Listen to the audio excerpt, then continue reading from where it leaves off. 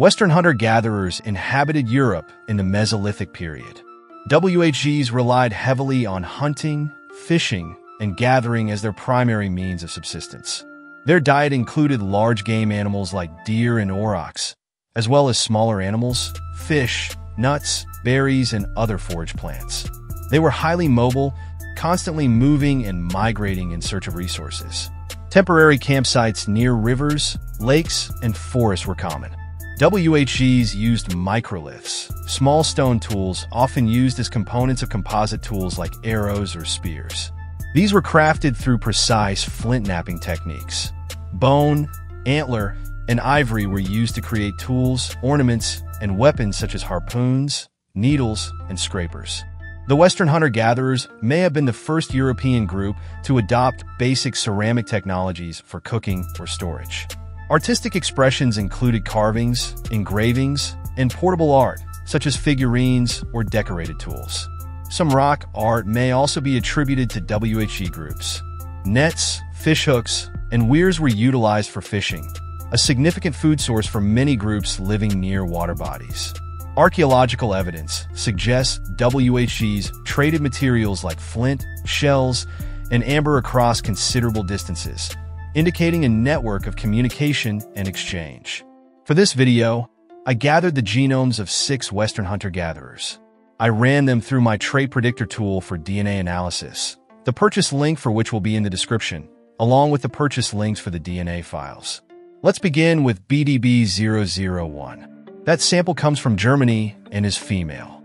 She is predicted to have hazel eye color, black hair color, olive skin color, wavy hair texture, and a snub nose shape. She is predicted to be a warrior. She is also predicted to have an intermediate availability of D2 receptors, intermediate odds of autism, lower level of empathy, intermediate odds of obesity, and is predicted to carry blood type O. She had high odds of migraine, polycystic ovary syndrome, cataracts, age-related macular degeneration, asthma, leukemia, baldness, Alzheimer's, and glioma. She carried rare risk variants for Jacob-Creutzfeldt disease and spina bifida. She had low odds of erythema nodosum, hemoglobin E disease, stroke, atrial fibrillation, deep vein thrombosis, ADHD, bipolar disorder, multiple sclerosis, thyroid cancer, and polycythemia vera. Next, let's move on to Cheddar Man. He is male from Britain and carries Y lineage I2A. He is predicted to have hazel eye color, black hair color, olive skin color, curly hair texture, and snub nose shape. He is predicted to be a warrior. He is also predicted to have an intermediate availability of D2 receptors, intermediate odds of autism, higher levels of empathy, intermediate odds of obesity, and is predicted to carry blood type O. He had high odds of kidney stones, hemoglobin E disease, migraine, gout, cataracts, age-related macular degeneration, vitiligo, myopia, primary biliary cirrhosis, baldness, schizophrenia, type 2 diabetes, glioma, and polycythemia vera. He carried rare risk variants for Li-Fraumeni syndrome and recalcitrant atopic dermatitis. He had low odds for erythema nodosum, leukemia, corneal astigmatism, stroke, atrial fibrillation, type 1 diabetes, and multiple sclerosis. Next, we move on to KGH6, who lived in Ireland.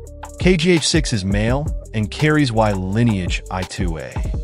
He is predicted to have blue eyes with an amber center ring, black hair color, olive skin color, straight hair texture, and Greek nose shape. He is also predicted to be a warrior, to have fewer D2 receptor sites, to have lower odds of autism, higher level of empathy, intermediate odds of obesity, and blood type O. He had high odds of polycystic ovary syndrome, primary biliary cirrhosis, baldness, type 2 diabetes, glioma, testicular cancer, and thyroid cancer. He carried rare risk variants for Brugada syndrome. He had low odds of erythema nodosum, hemoglobin E disease, eczema, rheumatoid arthritis, leukemia, stroke, deep vein thrombosis, cardiovascular issues, ADHD, bipolar, schizophrenia, type 1 diabetes, multiple sclerosis, and polycythemia vera. Next, we move on to MPR001, who is from Belgium and is female. She is predicted to have hazel eyes, black hair, olive skin, straight hair texture, and snub nose shape. She was also a warrior and had intermediate D2 receptor availability. She is predicted to have higher odds of autism and intermediate levels of empathy. She had intermediate predisposition to obesity and had blood type O. She had high odds for hemoglobin E disease, exfoliation glaucoma, cataracts, age-related macular degeneration, rheumatoid arthritis, baldness, type 2 diabetes, and Alzheimer's. She carried rare risk variants for spina bifida. She had low odds of migraine, vitiligo, myopia, corneal astigmatism, atrial fibrillation, deep vein thrombosis, cardiovascular issues, ADHD, multiple sclerosis, breast cancer, polycythemia vera, and testicular cancer. Next, let's move on to Villabrina. Villabrina is a male from Italy, and unlike the rest of the samples, is not from the Mesolithic, but is from the Paleolithic period. He carried Y lineage R1b. Villabrina is predicted to have green eyes, black hair, light brown skin tone, straight hair texture, and a Greek nose shape. Villabrina was also a worrier, like the rest of the individuals, and was predicted to have intermediate D2 receptor availability. He had intermediate odds of autism, higher levels of empathy, average predisposition to obesity, and blood type O. He had high odds of hemoglobin E disease, exfoliation glaucoma, age-related macular degeneration, rheumatoid arthritis, myopia, baldness, Alzheimer's, and glioma. He carried no risk variants for any rare condition. He is predicted to have lower odds of gout, eczema, Tourette's, epilepsy, stroke, atrial fibrillation, deep vein thrombosis, ADHD, multiple sclerosis, polycythemia vera, and testicular cancer. Finally, we move on to our last WHG sample for this video, Ho002 from France.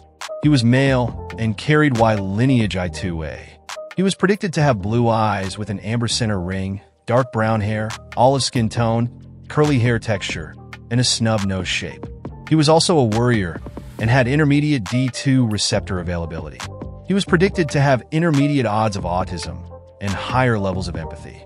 He was predisposed to average odds of obesity and carried blood type O, just like the rest of the samples.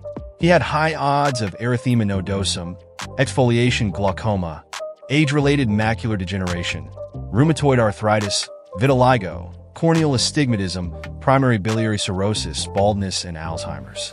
He carried rare risk variants for Parkinson's, Jacob-Creutzfeldt disease, Vardenberg syndrome, Brugada syndrome, familial thoracic aortic aneurysm, myosclerosis, Lee-Fermini, spina bifida, and holorencephaly, which is also known as cyclopia. He had low odds of kidney stones, hemoglobin E disease, primary congenital glaucoma, myopia, stroke, deep vein thrombosis, type 2 and 1 diabetes, multiple sclerosis, prostate cancer, and polycythemia vera. Thank you for watching until the end. The purchase links for each of these hunter-gatherer genomes in 23andMe format will be in description, along the purchase link for my trait predictor executable.